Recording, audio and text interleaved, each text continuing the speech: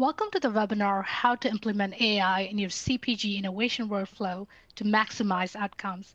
My name is Harini Venkataraman, Associate Research Director here at Lux Research, and I'll be moderating today's session. Presenting today is my colleague, Elna Shabani, Analyst here at Lux Research. Throughout the webinar, you can type any questions you have in the questions box on your screen. Time permitting, we'll answer all of them. If your question does not get answered, please do not hesitate to send an email to questions@luxresearchinc.com and we'll make sure to respond. Now, let's jump right into the presentation. Thank you, Harini. Hello, everyone. Today's webinar will be on implementation strategies for AI in CPG and food products and how you can maximize outcome based on that. You might be thinking what kind of outcome we're talking about here. Let's look at an example together. So this company, Hell Energy, they developed this energy drink, recently. And they're claiming that they used AI for different stages of their development, starting from ideation to flavor selection, formulation, packaging, all the way to marketing. This is pretty exciting, but you might be thinking this is not exactly what we are, dealing with right now or something that we are interested in. And I must say that throughout our research here at Lux, we haven't seen, this is not the only place where AI can make value. There are certain areas, certain challenges, common challenges that CPG companies are facing these days that AI can be used to sort of solve some of those challenges or offer some valuable solution. And here in this webinar today, we'll be talking about some of these common challenges and how AI can help them. But most importantly, we'll offer a taxonomy of AI in different stages of food or CPG products. And at the end, once you are familiar with all different use cases or big taxonomy of where AI can be used, we'll offer some implementation strategy that you can craft based on your business to be able to adopt some of these tools. Let's look at some of these common challenges and see how AI has been used for it.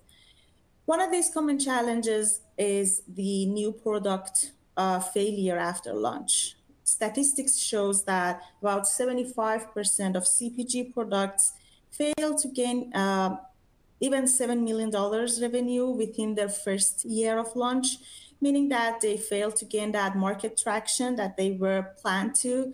And a lot of time, there are many reasons for that, but one of these reasons is the lack of initial market research. Because it's a very resource-intensive stage. A lot of times you talk to companies and they mention that we haven't done that much of a research, but we kind of know what kind of product we want. Because CPG products are very consumer-facing, it's very important that you do that initial market research to understand what's the trend or what will be the trend by the time your product is launched. And while AI may not be able to replace this whole process entirely, it offers some automated solution for you to be able to do this initial market research in a more comprehensive and more resource efficient way. Another challenge that we keep seeing within CPG companies is the challenge of new product development, the design of experiment for new formulations or reformulations. Sometimes these design of experiments can lead to up to 200, 300 different experiments. And a lot of times these designs might be biased by your research team. What AI can do here is that you can use your historical data based on your previous design of experiments. And as you can imagine, CPG companies do have a lot of this data already. And using those data, you can predict the outcome of your experiments. And as a result, you can do fewer number of experiments, meaning that you can launch your product in a more efficient way in a shorter amount of time. Research have shown that some CPG companies are implementing this one, and they are seeing about 60 to 65% efficiency in reducing the number of experiments. And the last one I wanted to highlight here, the last challenge, common challenge, which is very specific to some retail stores or entities that are directly working with consumer-facing products, is the inventory mismanagement. A lot of time, these entities are either losing more money or they are leaving revenue on the table because of this mismanagement. If they can use a tool that can predict how to design their basically inventory based on historical sales data, consumer behavior, shelf life of certain products, then they can avoid some food loss and at the end basically save money. So these are some of the common challenges. As you can see, they're not all those exciting designing product with AI. Some of very common challenges that we are seeing AI is making some impacts, is offering some solution. And I must say that right now is a very good time for you to revamp some of these old-fashioned strategies and to be able to utilize tools that are available to make things more efficient. The question right now is not whether your organization need to implement AI, but the question for you should be where in my different stages of my operation, I can use AI in a more efficient way based on my business, based on the requirements that my business have. And some of these information that you need to know before, interacting with this space is that understanding the overall use cases, knowing where exactly AI is being used and which one I want to pick based on my business is very important. Another one is to hear some success stories, to see some other peer CPG companies, how they have been implementing AI and what has been the outcome for them. And then at the end, once you gather all this research and information, the last step would be for you to know your implementation strategies, because there are different type of strategies where you can implement AI in your workflow. And in this webinar today, will offer you all these three stages: understanding the taxonomy of AI in food. And I need to make a note here, even though we are mentioning taxonomy of AI in food, it can be implemented for different sectors of CPG, because CPG is very diverse. We decided to focus more on the food products, but you can also extend it to other adjacent applications or products within CPG workflow. And we offer you this big taxonomy to understand the landscape and some of the success stories. And at the end, we'll offer you some strategies on how you can implement it based on your business needs. Let's look at this big taxonomy together. So the way Lux has identified opportunities within this space is four major areas where you can use AI for. The first one is product development, meaning that you start with the ideation stage, you need to understand your market, you go to formulation design and other stages, and the overall product development, how it looks like. And there are certain use cases, as I categorize it here, that you can use AI for to make the whole process more efficient. Another big category that we are seeing a lot of momentum these days is ingredient discovery. Sometimes you might want to formulate a product, but you need a whole new ingredient for your product. You do not want to use the traditional ingredients. And AI is being used to help with discovering some of these new ingredients. Once you develop your product, the next stage for you would be the safety and quality analysis to basically evaluate if your product is meeting the expectations that you were looking for. And once you've done all of these, your product is ready to launch. You'll be dealing a lot with supply chain and different stages of supply chain. And there are certain areas where AI can be used for. For the sake of today's webinar and the time that we have, I'll be focusing and talking more on these first two categories, product development and ingredient discovery. But there are also certain aspects of the other two that are very important. If you have any questions, feel free to reach out after this event. Looking at the product development, as I mentioned, there are certain use cases where AI can be used for. Starting from ideation stage is trend spotting. This means that as a CPG company, you need to understand your consumers very well, not just to understand them right now, but to have a capability to predict some of their trends and what they are looking for in near future, in 1 to 2 years. And that's very important the stage before you launch a product.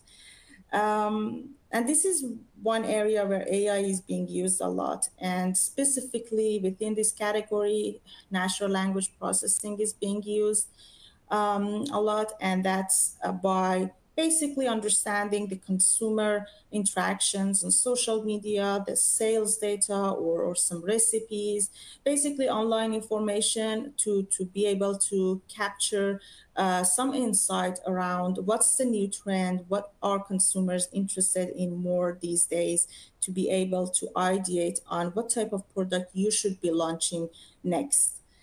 After you have this consumer-centric, basically research for understanding the best product to work on or launch, you'll need to do formulation design. And to do that, as I mentioned, in a more efficient way, AI can help significantly with designing the right experiments to reduce that amount of time you need for, the overall product launch. Specific to food items is sensory analysis. Once you develop your product, you want to understand how consumers are liking or disliking.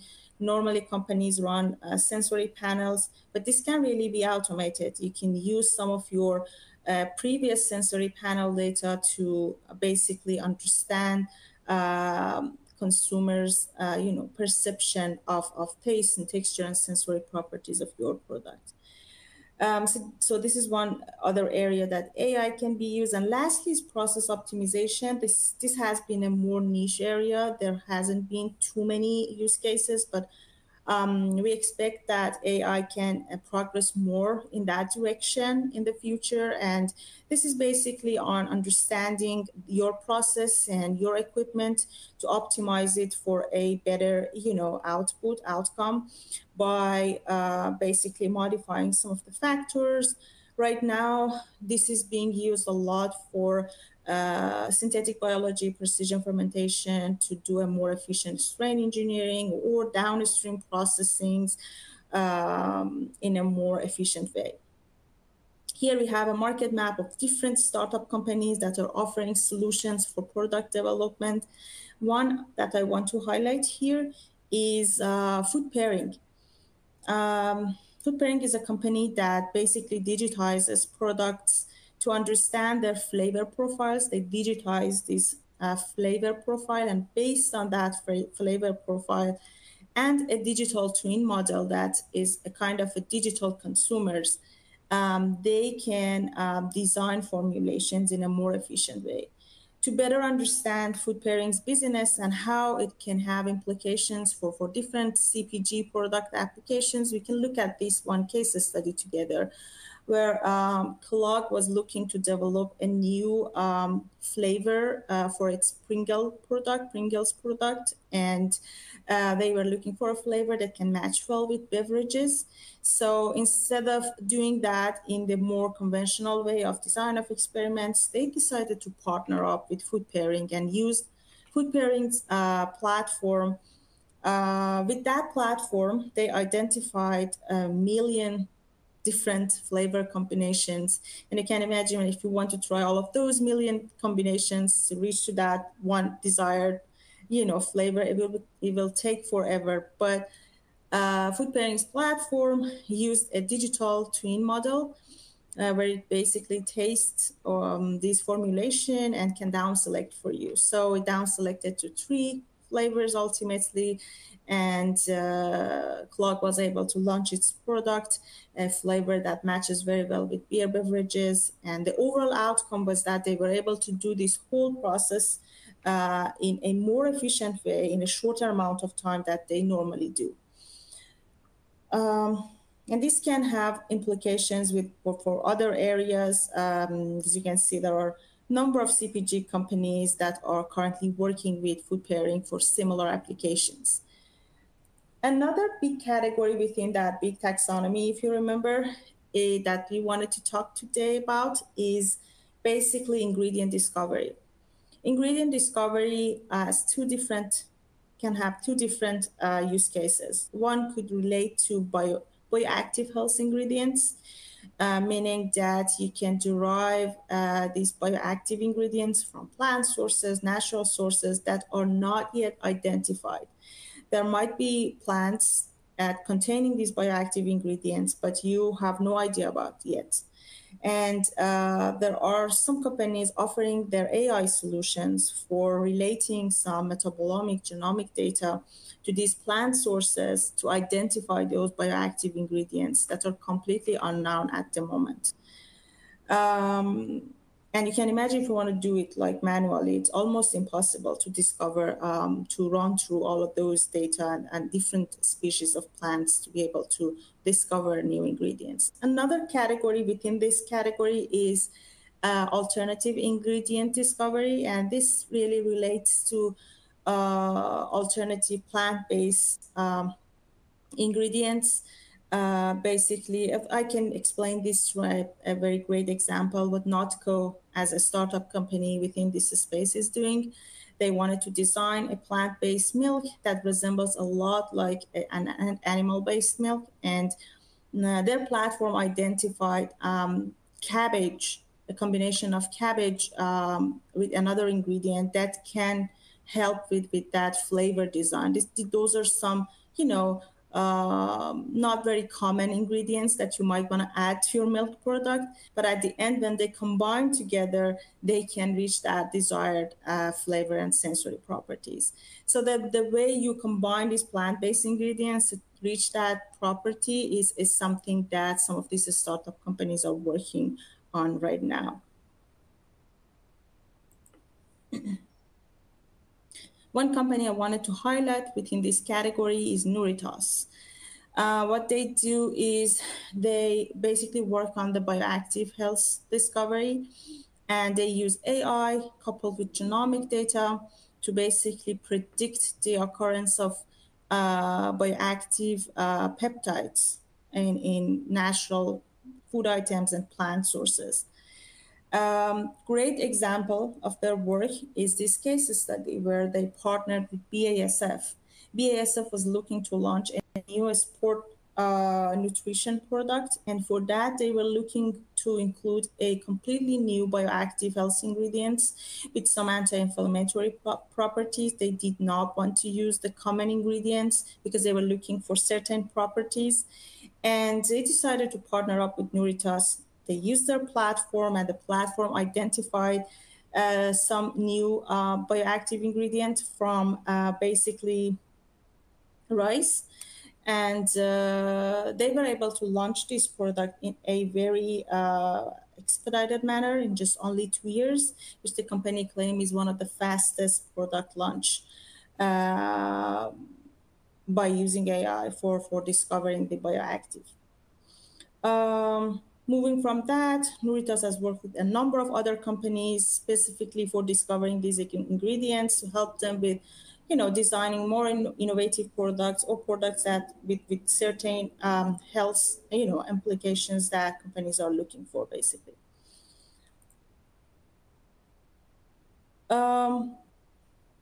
Considering all these different areas of,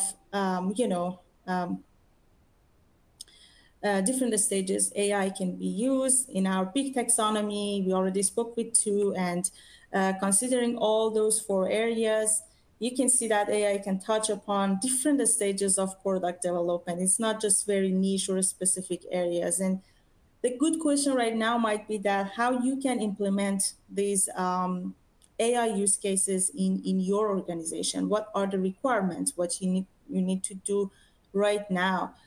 And we can look at some of these implementation strategies in this section. So basically, depending on different factors and criteria, which we'll be talking about soon, you'll have three different approaches. You either need to partner up with some companies, as we uh, show you in a couple of case studies. You can basically partner up with external startup companies or external entities offering these AI solutions, or you can develop these AI capabilities within your organizations, within your workflow, or depending on the application area, you might need to take a mixed approach of developing in-house, but at the same time doing some external partnerships. Let's look at these criteria together.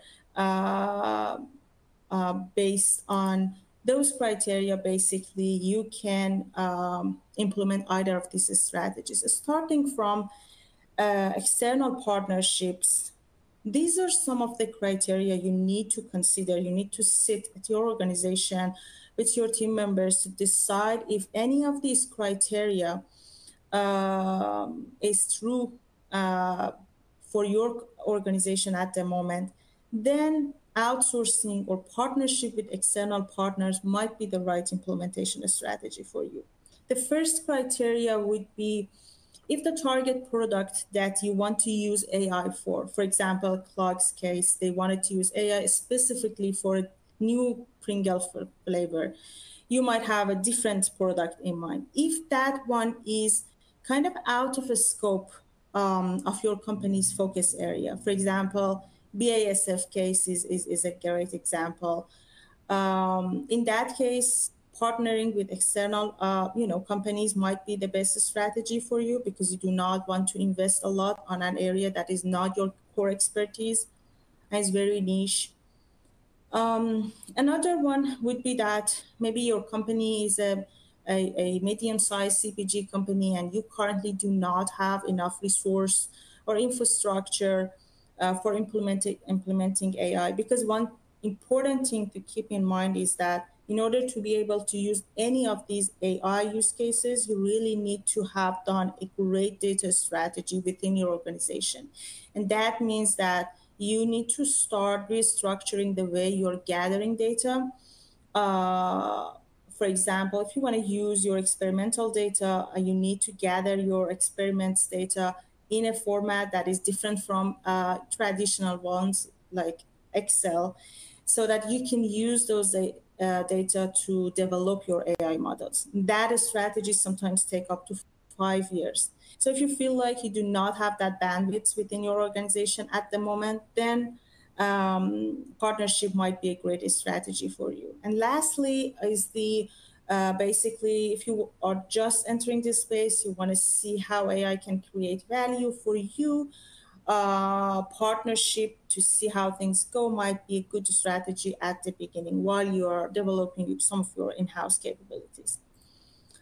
An example in this one is Bell Group, that famous brand behind some of the interesting cheese products like Laughing Cow.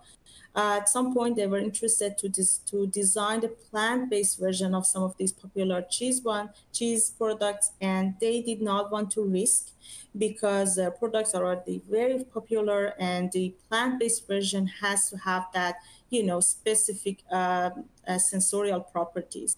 So in order to do that, they decided to partner up with a basically AI company, Climax. That uses their AI platform for identifying the right plant-based ingredients to design the perfect plant-based product. Your other implementation strategy here would be developing in-house capabilities, and let's look at why you want to pursue this one. The first thing would be if the product you want to use AI for is the core IP of your organization, then because partnering with a startup company, you need to share some of your IP, you need to share some of your formulation, and that this is not something you can do with all of your products. If that's the case, then you need to have in-house capabilities. Another one could be that you just want to have more versatility. You want to develop AI so that you can use it for your other products or other aspects of your organization. And lastly would be that you just want to do the company-wide, restructuring, reorganization of your the way you are collecting your data, because even if the AI use cases right now is not something that might add value to your organization, as this space is evolving very fast, in 2 to 3 years, you might find yourself that your organization to stay competitive really needs to implement AI. And you want to use that ahead of time, that restructuring of basically data collection. A great example is Unilever. You can see that they do have AI across different sectors of their operations, business operation, all the way to formulation and reformulation design. And lastly would be a mixed approach where, depending on the application area, you might need to basically consider both strategies. And here is a very great example, actually, Givaudan. They started their data strategy basically back in 2019 by establishing their first digital factory in France. And since then, they have completed a number of AI, projects, including a trend spotting platform that they have in-house.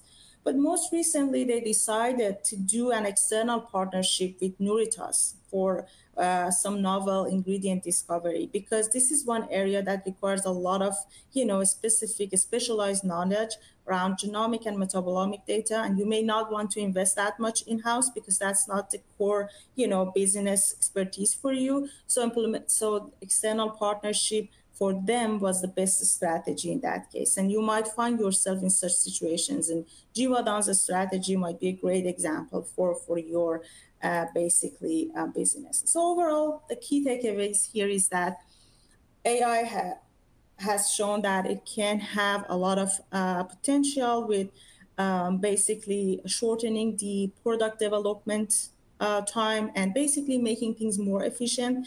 This is the area that we're seeing most, outcome from compared to other areas. But you need to keep in mind that data strategy is very important, and sometimes you need to invest for 5 years to just restructuring your data strategy before you're able to see any ROI. So that's something that you need to keep in mind. The next one, as I mentioned, data is very important. You need to make sure that you need to make sure of your data quality as well as quantity. You need to have a large number of data, but those data need to be of quality to be able to develop a very reliable AI tools. Otherwise, making sure that your AI tool or prediction is reliable can be really difficult to understand. This is one area that there is still some challenges around utilizing AI. Making sure that the outcome is reliable enough is a big challenge. So right now, all you can do is to gather high quality and quantity of data for your AI models. And lastly would be that you need to have bespoke models for each application area. If some parameters changes, for example, you change your ingredient supplier or your equipment are upgraded, then that AI model may not be suitable anymore, and you need to train your model based on new data. So this is very important to keep in mind. And overall, that concludes our webinar today, and thank you for listening. Thank you so much, Alnus. A very insightful presentation there. I will now be taking questions on the presentations, so please make sure you can type those in the questions box. If you do not get to your question on this call, somebody from Lux Research will definitely be in touch after the webinar. As we're trying to see here, getting a lot of questions. It's definitely a hot topic. So the first one that I see is around the data strategy that you brought up, Elness. How does it actually work? And when you think about corporates, how can they benefit from their data strategy in the long run? I know you touched a little bit upon that during your takeaways, but maybe an example would be great there. Yes, absolutely. So as I mentioned, data strategy is going to be the first thing that large organizations need to have to be able to implement these AI tools. You cannot always rely on external partnership, and even if you do external partnership, still data is very important because you need to provide some formulation data to startup companies to be able to work together to develop a model that works best for your requirements. So as you can see, this is the first stage you need to have in your organization. And I must say that one big challenge or the dynamic around that would be, if you are a big organization, if you are a big corporate, and you have different sectors working across the world, making this connection and how you implement strategy across your different sectors would be a very big challenge. And one strategy you can take in these cases is that just starting from your core, data, core products or core expertise, like where your business is more focused on. And then starting from that, you can go section by section. Instead of having all section restructuring the data collection or data strategy method, you can go one by one based on requirements or based on where you are seeing the most value or is the core focus for your organization. In the long run, as I mentioned, because right now, I would say compared to some adjacent industries like uh, compared to biotech or biopharma world, you may not see that much of advancement in terms of how AI is being used. And I expect that in the next few years, there are going to be a lot more advanced application areas for the implementation of AI. And even if you are not right now seeing the value, depending on the requirements of your business, having done this implementation, this data strategy ahead of time, starting right now, would give you that ability to be able to quickly implement these AI tools in the next couple of years. And one thing that is very special about AI tools is that once you have your data strategy, your correct formats, and you have done this structuring, developing these models do not take that long, and they're very quick to develop. You just need to have the infrastructure right in time. Absolutely. I think brought up some great points there. I think the next question I'm seeing is kind of connected to what you brought up. You have the data strategy, but then the use cases, right? You brought several use cases in your presentation. Within the food and CPG sector, where do you think that AI is being most used currently, and how is that going to change? Yes, I know that we categorize different sections. Some of them are more potential use cases, or there are not too many, application areas yet. Even though they will progress more perhaps in the future and they have the great potential, but right now there are certain areas there you're seeing the most, applications based on the capabilities of the today's AI models, or the capabilities that companies can gather their data, or the application areas that is making much more sense for them. A lot of it is on formulation design, and basically being able to design your experiments in a more efficient way and in a more unbiased way, because a lot of time in your R&D you will need to depend on humans, on like scientists in your team, to design those experiments for you. But just having a more systematic, automated way to do that experimental design for you, would be something that many companies are looking after right now, and we're seeing a lot of momentum around. That's one area that a lot of applications are happening right now. And another one would be ingredient discovery, because AI can offer some, can empower some humans ability in discovering those ingredients, and running all those different experiments manually would be very, very hard to do. So these two use cases, I'm seeing a lot of CPGs are interacting with, and a lot of applications in. Awesome. I know we are pretty much at the end of our time here, but there are more questions, and I'm sure that somebody from Lux Research will be following up and answering some of those questions. So thank you so much, Elnas, once again for that great presentation and discussion.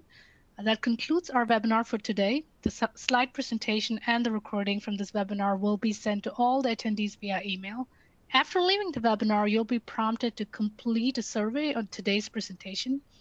We really appreciate any feedback that can help inform us and improve our future webinars. Again, take a look at some of our upcoming webinars. Thank you so much for joining us today and hope you have a great day. Thank you.